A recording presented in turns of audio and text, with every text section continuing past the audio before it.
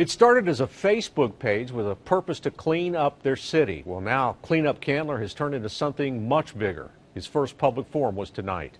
News 13's Enka joins us live along Smokey Park Highway. And Jerica, one of the main concerns is the businesses along that stretch.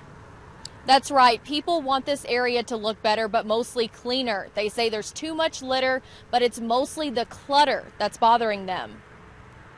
Hey, this is what community's all about. Every seat filled has a purpose and a person with a concern. A few hundred people and issues crammed into Enka Middle School's auditorium. Graffiti, drug deals in parking lots of our various businesses, vandalism. It's a community group with a very specific goal for Old Candler Town. We need to bring it out of the 19th century, right, the 20th century and into the 21st century. It's important to bring us into a modern day age. Many living here are behind this Clean Up Candler campaign, wanting to know which way to turn for help to keep their town alive. But the only one that seems to be repetitive is clean that up, and we'll go a long way in making Candler start to look much better. The most talked about question of the night leads us to this business along Smokey Park Highway. Why is this junkyard not being regulated by the state, by the county, or by the feds? So tonight's meeting confronted state, county, and city officials. It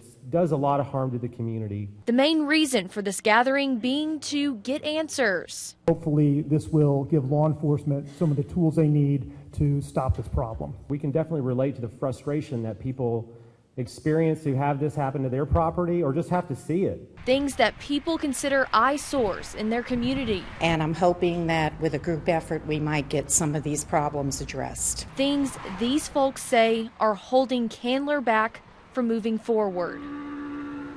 Now, the Clean Up Candler Facebook page now has more than 1,000 likes, and people are getting on there daily and posting their concerns, and they encourage people to do that. And they also say that if you want to join in on the conversation, you should use the hashtag OCT, and that stands for Old Candler Town. Reporting live in Candler, Enka Middle School, News 13.